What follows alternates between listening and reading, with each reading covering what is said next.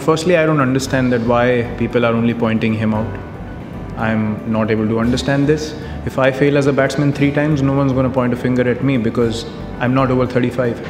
And the guy is fit. He's passing all the fitness tests. He's contributing to the team in every way possible, tactically on the field with the bat. If you look at the series against Sri Lanka and Australia, he did really well.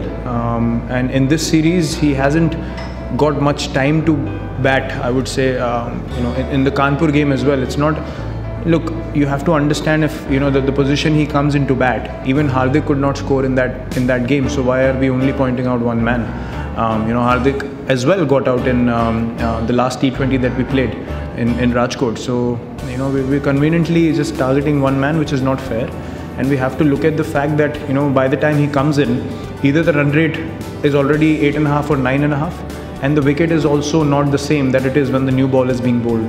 And obviously the batsmen who are set from top, they find it easier to strike the ball straight away compared to guys who come lower down the order. And the kind of wickets that we've played on, the wear and tear has been much more in the later half. And you have to assess everything. So as team members and as management, we understand the situation that people go into batting.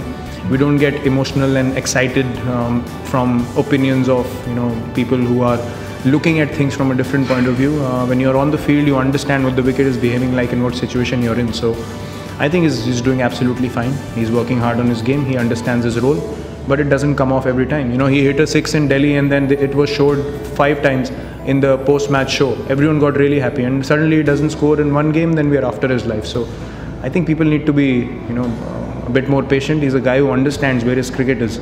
He's a very smart guy, and he understands where he stands with his body, with his game. So I don't think anyone else has the right to decide that for him.